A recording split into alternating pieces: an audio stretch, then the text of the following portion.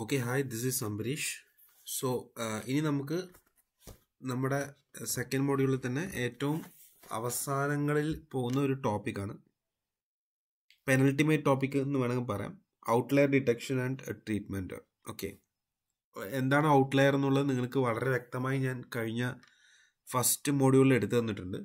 എന്നാലും ഒന്നും കൂടെ പറയാം. ഔട്ട്ലയർ എന്ന് പറഞ്ഞു കഴിഞ്ഞാൽ നമ്മുടെ സ്വാഭാവികമായ കുറച്ച് കാര്യങ്ങൾ ഉണ്ടാവുമല്ലോ, ആ സ്വാഭാവികതയിൽ നിന്ന് വിട്ടു നിൽക്കുന്ന കുറച്ച് കാര്യങ്ങൾ. അങ്ങനെ ചില ഒബ്സർവേഷൻസ് ചില എക്സ്പെരിമെൻറ്റിലേക്ക് നമുക്ക് വരാൻ പറ്റും. മനസ്സിലായില്ലേ? ചില എക്സ്പെരിമെൻറ്റേഷനിൽ നമ്മൾ നമ്മുടെ എറർ കൊണ്ട്, ഇപ്പോൾ നോക്കിയോ, ഏജ് എന്ന് പറഞ്ഞിട്ടുള്ളൊരു സംഭവം. Okay,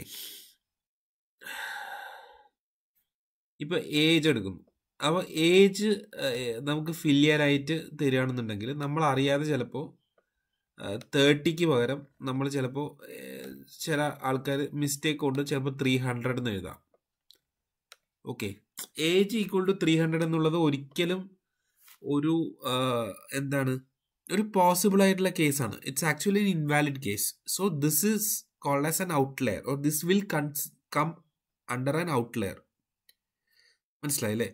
so ഔട്ട്ലെയർസ് R extreme observations that are very dissimilar to the rest of the population. So നമ്മുടെ പോപ്പുലേഷൻ നിന്ന് വളരെയധികം വിട്ടു നിൽക്കുന്ന ഒരു സംഭവമാണ് എന്താ പറയുക, ഔട്ട്ലേഴ്സ് എന്ന് പറയും. ഇപ്പോൾ നോക്കിയോ, വളരെ വളരെ ടഫായിട്ടൊരു എക്സാമാണ്. അതിൽ ചിലപ്പോൾ ചില ജീനിയസ് ഉണ്ടാവും, അവർക്കൊക്കെ ചിലപ്പോൾ 99% കിട്ടും. So they can be consider as an outlier because they actually varies from the normal population. Normal population ആവറേജിൽ 50, 55, 60, 65 marks കിട്ടുന്ന അവിടെ there will be someone who is extra ordinary brilliant and he or she is going to score 95% or 99% of mark. So that is called as an outlier. Okay, so which are extremely dissimilar to the rest of the population. പക്ഷേ ഈ ഔട്ട്ലെയറിൽ തന്നെ നമുക്ക് രണ്ട് type of observations ഉണ്ട്. ഒന്ന് പറഞ്ഞാൽ വാലിഡും, രണ്ടെന്ന് പറഞ്ഞാൽ invalid ഒബ്സർവേഷൻസും. Invalid observations mainly നമുക്ക് എറേഴ്സ് കൊണ്ടുവരുന്ന ഒരു സംഭവമാണ് ഇൻവാലിഡ് ഒബ്സർവേഷൻസ്. രണ്ടിൻ്റെ എക്സാമ്പിൾ ഞാൻ പറഞ്ഞുതരാം. ഇപ്പം ഞാൻ ഈ നേരത്തെ പറഞ്ഞൊരു ക്ലാസ് ടെസ്റ്റ് അല്ലെങ്കിൽ ഒരു ഒരു ഒരു യൂണിവേഴ്സിറ്റി ബോർഡ് എക്സാമിൻ്റെ ഒരു റിസൾട്ട് എടുത്തു കഴിഞ്ഞാൽ എക്സ്ട്രീംലി ബ്രില്യൻ്റ് ആയിട്ടുള്ള വളരെ ടഫായിട്ടുള്ളൊരു ക്വസ്റ്റ്യൻ പേപ്പറാണ്. പക്ഷെ അതിൽ എക്സ്ട്രീംലി ജീനിയസ് ആയിട്ടുള്ള ആൾക്കാരുണ്ടാവും.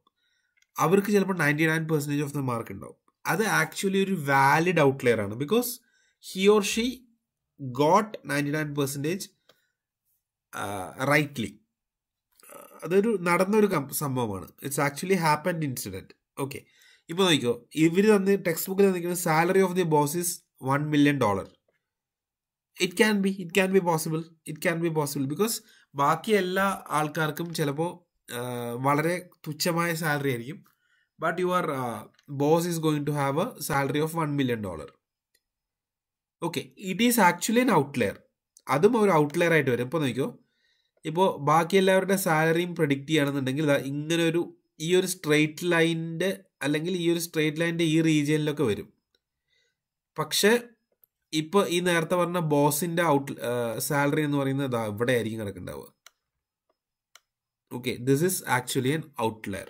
So it is completely different from the normal population. So അതാണ് നമ്മുടെ ഔട്ട്ലെയർ എന്ന് പറഞ്ഞാൽ. But this is actually A valid outlier because it is going to happen actually. So this is actually N valid outlier. പക്ഷേ invalid outlier എന്ന് പറഞ്ഞാൽ നമുക്ക് error കൊണ്ട് സംഭവിക്കുന്നതാണ് ഇൻവാലിഡ് ഔട്ട്ലെയർസ്. Age is 300. ഒരിക്കലും ഒരാളുടെ ഏജ് 300 വരില്ല. ബിക്കോസ് നോർമൽ ഹ്യൂമൻ സ്പാൻ എന്ന് പറയുന്നത് 100 to 120 ആണ് മാക്സിമം വരുന്നത്. 300 is absolutely impossible, at least in the current situation. Okay, may be ഫ്യൂച്ചറിൽ എന്താണെന്ന് അറിയില്ല, but at least in the current situation 300 is absolutely absurd.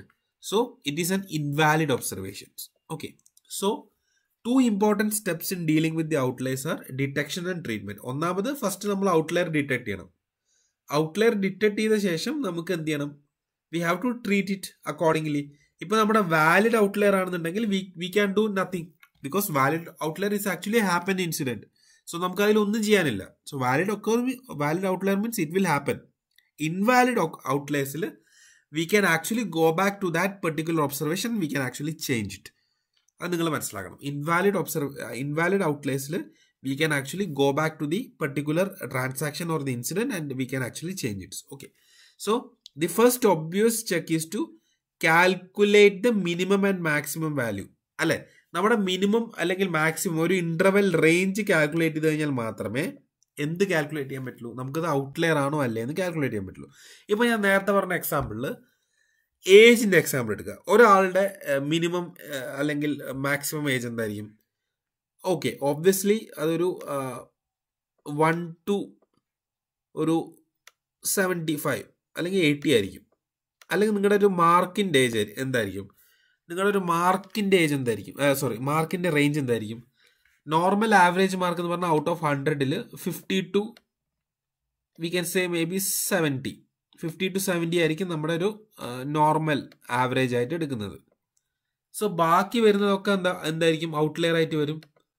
ഇപ്പോൾ ഒരു 3 മാർക്ക് കിട്ടി, ഒരാൾക്ക് വെറും 3 മാർക്ക് കിട്ടുക എന്നുണ്ടെങ്കിൽ that is actually an outlier, because it happens in the negative region, അല്ലെ, മിനിമം ഔട്ട്ലെയറിൽ വരുന്നു. ഇപ്പോൾ ഒരാൾക്ക് 99 എന്ന് പറഞ്ഞു, നേരത്തെ ഞാൻ പറഞ്ഞ പോലെ 99 വരുന്ന ചില ജീനിയസ് ഉണ്ടാവും. That is actually A positive outlier in the upward direction. Okay, so first of all, we have to calculate the minimum and the maximum values. So that is the first step. So first step, we have to calculate what is the minimum and what is the maximum value of each of the outliers. Okay. അപ്പോൾ minimum maximum value calculate ചെയ്യാൻ വേണ്ടിയിട്ട് there are various graphical tools വെച്ചിട്ട് നമുക്ക് ചെയ്യാൻ പറ്റും. അതിൻ്റെ ഒരു graphical ടൂളാണ് ഹിസ്റ്റോഗ്രാംസ്. രണ്ടാമത്താണ് box plots.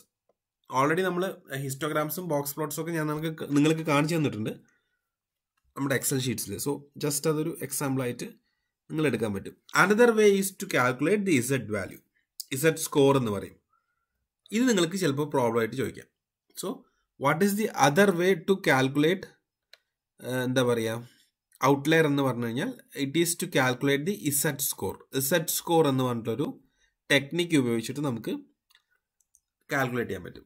Okay, so Z സ്കോറിൻ്റെ value എന്ന് പറയുന്നത് ZI is equal to XI minus mu by standard deviation, that is sigma.